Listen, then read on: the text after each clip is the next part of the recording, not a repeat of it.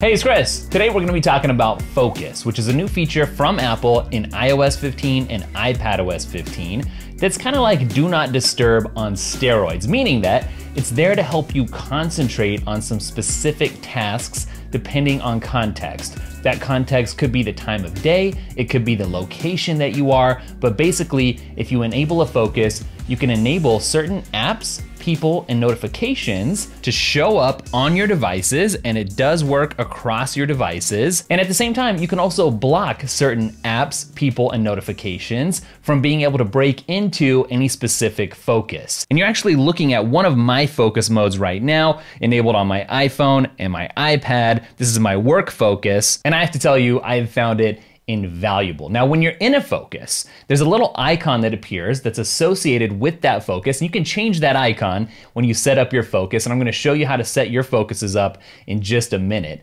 But that icon lets you know that your focus is on. You can see it on your Apple Watch. You'll see that same focus icon on the lock screen of the devices that you're using, and it even shows up in CarPlay, I've noticed, which is really cool. Now, there's several ways to activate a focus mode. One way to do that is to swipe down from the top right corner on your device, and on your Do Not Disturb icon, long press on it, and you'll see your different focuses, and that'll let you know what focus you're in, and you can also switch to a different focus from there. Of course, you can just activate a focus using Siri. That's pretty straightforward. Or again, depending on the time of day, you can have a certain focus kick in, or if you show up at work, you can have a work focus kick in, or when you get home, you can have a personal focus kick in. So it's really customizable. On the Apple Watch, if you swipe up while you're on a watch face and you long press on that Do Not Disturb button, you can also see and switch into different focus modes from there as well. Now, I mostly have been working from home lately, and for me, having a focus mode kick in by the time of day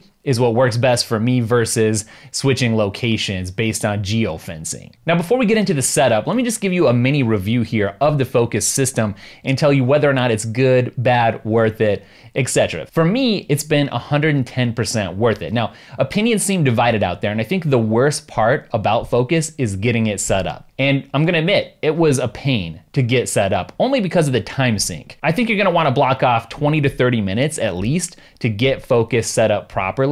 But again, I feel like it's 110% worth it. The reason that I love it so much is that my home screen changes, it adapts throughout the day. So let me show you what I mean on my iPhone here. I've got a work setup, so during work hours, I have 3 widgets that appear with the apps that I use most for work. So it's real easy for me to glance at my schedule, at my reminders, and if I need to film something using Filmic Pro and ProRes with the crazy camera setup here on this 13 Pro, I can easily get there, but then that's not an app that I'm gonna wanna use after work is over. You know, after the day's over, maybe I just want a simple screen that's letting me know how I'm doing on my sleep.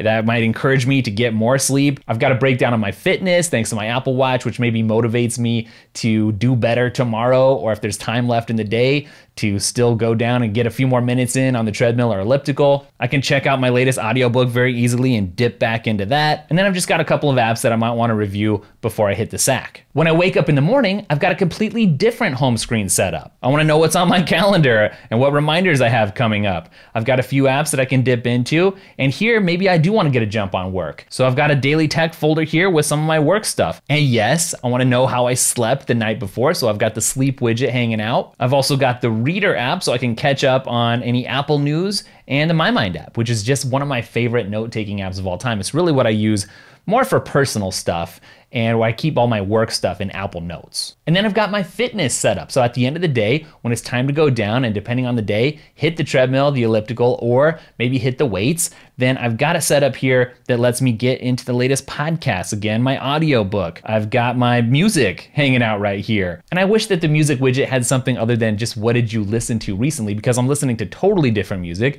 when I'm working out versus when I'm actually working, when I'm typing. Those are very different types of music, but that's what shortcuts are for. Over here on the iPad for my work focus, I do have some shortcuts for some of the playlists that I like to listen to when I'm being productive. But basically, the custom home screen for my workout focus is anchored by my fitness widget here, so I can see how I'm doing on move and exercise rings. And then I've got audio and video with the YouTube app here, entertainment basically that I can pipe in just a second and get right into whatever I'm doing. And it's so convenient for me to have pre-thought out what I want to have show up on any given home screen during any type of activity, I end up saving some mental mileage by not having to travel around on my phone and pick out stuff on the fly. It's all just there, whatever I'm gonna need, already, ready to go. And I went a little crazy. I think a lot of people are gonna have 2 or 3 focus modes tops, you know, when they're working, when they're not working, and maybe when they're driving. But sometimes I just wanna see the news. Other times I might just want my audio content at a glance.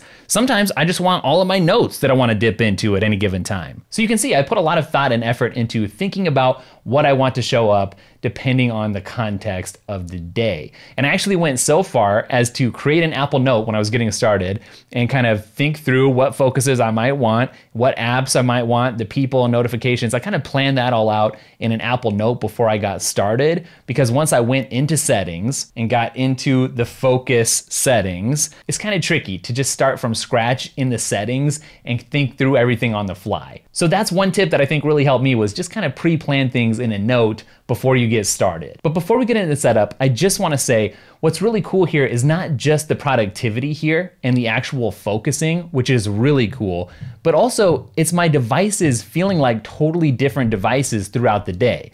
They're not static. They're adaptable, and it feels like it's more personalized, a bit smarter than when I do things without the focus modes and everything's just permanently the way that it is. So let's go ahead and get into the setup, but I just wanna say, if you're liking the vibe of this video, if you like encountering useful tips and seeing what you can do with your Apple devices, hit subscribe, especially if you don't wanna miss my what's on my iPhone and iPad videos that I've got planned and coming up shortly. All right, so to get set up, you're gonna go into settings and then tap on focus.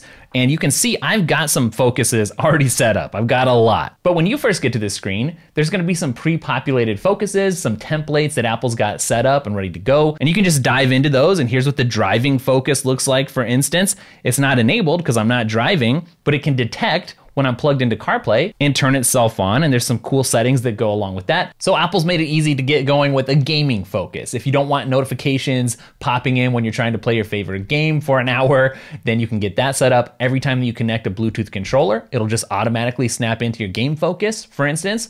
There's also a fitness focus that Apple's pre-populated so that if you start a workout for Fitness Plus on your Apple Watch, then all your devices will jump into your workout or fitness focus. So there's some really smart things that you can do to trigger your focuses. Focuses, is that a word? Foci? Whatever you want to call it. But if you want to start from scratch, let me just show you how it works on the iPad. You hit the plus up in the corner there, and you can see custom. That's what we're going to get into. When you tap on custom, you can choose an icon. That's what I was telling you about, and that's the icon that's going to show up across all your different devices. So you want to choose something that really fits whatever it is that you're doing. So I'm going to leave it as the happy face for now, and I'm just going to call it custom for now.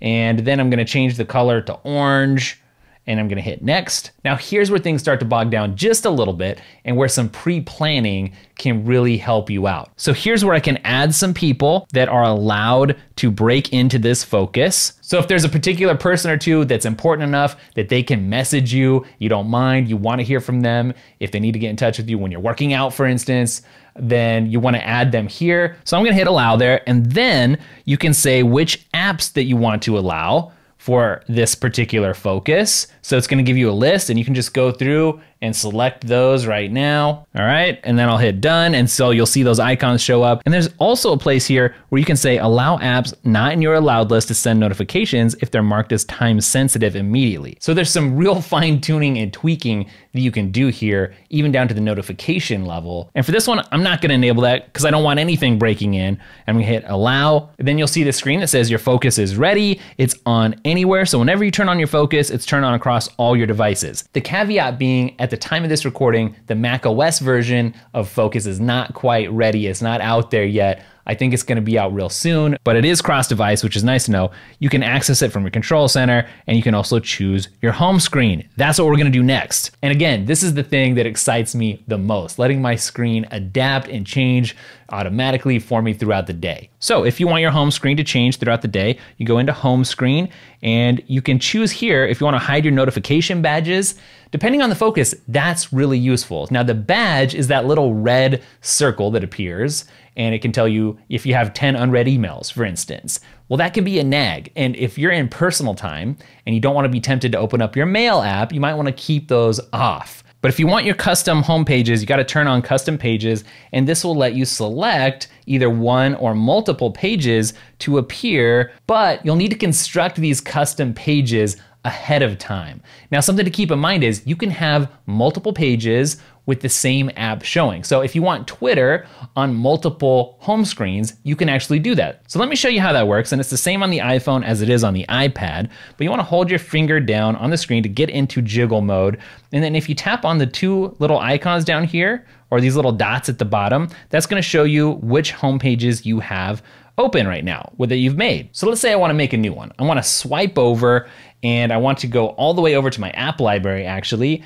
and pick out maybe a couple of apps that I want to bring over into this focus. Maybe this is just gonna be a gaming focus, okay? So I'll pull a couple of games over. What I've done is I've added in a huge Game Center widget here with some of the recent games that I've been playing. I've got an App Store preview here with some of the new apps. Maybe they're gonna be games, maybe they're gonna be apps, but that might be nice to know. I've got a couple of my favorite games here. I've got Call of Duty, I've got Asphalt 9, and just a clock, because you don't wanna lose track of time when you're gaming, right? So now, if I go into jiggle mode and I tap on these icons, you can see I've got a third home screen added here. So if I get back into my settings and I tap on home screen, I say custom pages, I can go ahead and select that gaming page that I set up, and that's it. That's basically the magic, other than getting it scheduled. So I need to let this know when I want it to appear. So I'm gonna go back, and then I'm gonna say add a schedule or an automation. And here's where you can select either a time, a location, or when I open up a certain app. So for me, like I told you, I've been doing things more time-based because I know maybe my workday ends at 5, maybe it's gonna be family time and eating for like 2.5 hours, and then maybe I'll have a half an hour or something where I can game. So I might set that for a certain time at night. Location, unfortunately, you can't have this activate by rooms in your house quite yet, but you know, if you get home from work and maybe the first thing you're gonna do is game, then you could have it set up so that when you get home it activates. Or app, I can come in and select something like Call of Duty so that when I launch Call of Duty, it's automatically gonna kick me into this gaming focus that I'm creating and block out all notifications, right? Or whatever I've got set up. I also want to mention that this works really well in conjunction with app limits. So if you go into settings, screen time, and then to app limits, I've limited myself in 3 categories: news, games, and Twitter and Instagram specifically, to make sure that I'm not wasting too much time there. Now, app limits, if you've forgotten about these or you're just not familiar in the first place, are where you can go in and say, hey, for these apps, I don't want to use them more than this much time every day, or maybe just Monday through Friday, or just on the weekends, whatever it ends up being. And those two systems working together, the focus mode and the app limits, are what have really driven my productivity. The other thing that works really well with focus modes is the new notification summary. So if you go into settings, scheduled summary, and enable that notification summary, what you end up with is a bundling of your non-urgent notifications, and you're gonna receive them in a summary at times of your choosing. So this is for stuff that is not urgent, you know, time wasting stuff I might care to see at some point, but that's not urgent. So I've got one set up on my iPhone actually, not on my iPad, for early in the morning, kind of like around breakfast time, might see what notifications exist there. Then I have a dead time for non-important notifications until the evening time. And I forget what time I scheduled it, but then at the evening time, if I want to catch up on maybe all the podcast episodes that have come out for the day or something, all the things that would be considered distractions during my work time, then I can browse through them at that time. And I find that I actually look at those notifications in this summary more than I would if they just came during the day anyways, because then I'm just flicking them off the screen and ignoring them anyways. So the notification summary actually helps me pay more attention to the notifications that I do get, just because of the context. All right, so I hope you enjoyed this video, and if you're new around here, I've got a lot of iOS 15 and iPadOS 15 content already floating around. You can check out my video on how to get the most out of the new Notes features in Apple Notes. Same thing for all the new tag features and smart folders in the Reminders app. So I've got some more for you to explore. Get yourself subscribed though for more useful Apple content. And don't forget, I've got a podcast. It's the Hey It's Chris podcast. It's supposed to come out every Friday. Usually it does. That's linked up down below. It's just kind of behind the scenes, kind of like hanging out with a friend, talking about Apple and news and behind the scenes stuff here. So if you want to subscribe, that is linked up down below. And I'll catch you in the next video. Later.